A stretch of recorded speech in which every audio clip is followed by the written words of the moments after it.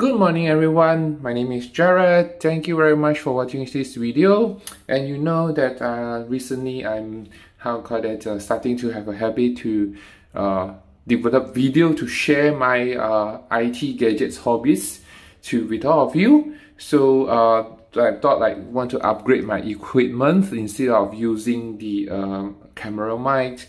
Maybe when I can do more videos and podcasts, I can use a better sound quality. So therefore I bought this Chanter Bullet from Carousel, a used set. The original price is $239, and I'm sure that currently I just checked with Shopee and Lazada, the new price is about $189, and I attached the link below this video, so you can check it out by yourself if you're interested to buy. So I didn't know how good is it. It's like all of you, I did some basic research in YouTube, internet to read out how good it is compared to what I'm using currently, the camera mic, which is I'm recording now using mid-30 internal mic.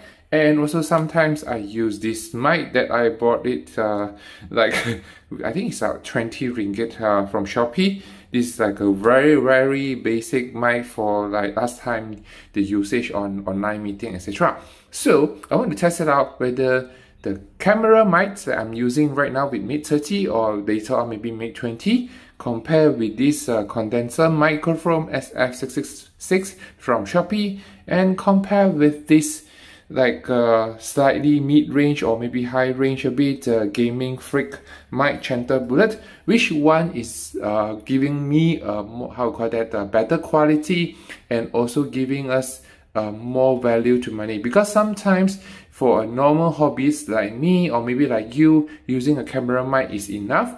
But for some upgrade, you know, that's due to your hardware problem, you might need to upgrade to just purchase an additional 20 ringgit mic like this. Or if you want to be more serious about it, you can get this a USB microphone. So without any further, let's do a simple open box review. Okay, this is what is inside the box. And let's see, this is the mic. Okay. So the mic is like a ice cream scoop, ice cream scooper. It's quite heavy though if you hold it in your hand. And then it's very simple design, no more extra button behind. So I assume this is the front facing mic, and this is the back to, as they mentioned in the internet, to filter up all the voice and etc. Okay, and then I assume this is the holder. Yeah, of course this is holder. Okay, so I read from internet, this is like a string here, so it has absorbing all the shock when you are holding your mic. Let's just do a demo here. It's like when you put the mic inside here, push it in.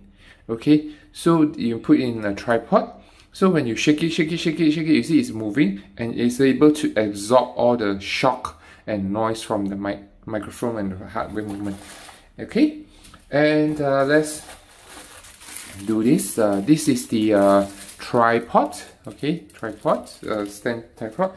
I think it can be adjusted for the height. Yeah, it did. Okay, you can adjust, and then you just screw it back tight. Yeah, it's adjustable. And this is the USB cable connected to computer. Alright, so thank you for watching. Later on then I'll do a testing on the mic quality. Good morning everyone, my name is Jared. As you can see from the previous sections of the video regarding the open box of the Chanter Bullet mic, so now I'm testing the microphone using the recording right now and using the mic in front of me. And the distance between the mic with me is about 15 cm. And you can justify whether the sound quality compared to the normal mic or compared to the handphone mic later, whether which one is better, which one is good, is all up to you. Therefore, if you can hear the mic differences, basically is that I would like to make a spoiler alert, which is that the mic for this, of course, the more high-end, more solid mic, Chanter Bullet, the bass will be heavier, and you will hear his background noise, even though I don't turn on or later apply the noise cancellation effect. Is like pure as possible. And with me now, with the ceiling fan and the aircon is blowing, and practically if you are in the room, you can really hear the wind sound. But I don't see, I hope that later when during the post-production we don't hear so much of this kind of background noise. So now I'll switch it back to the other mic for you to do a comparison.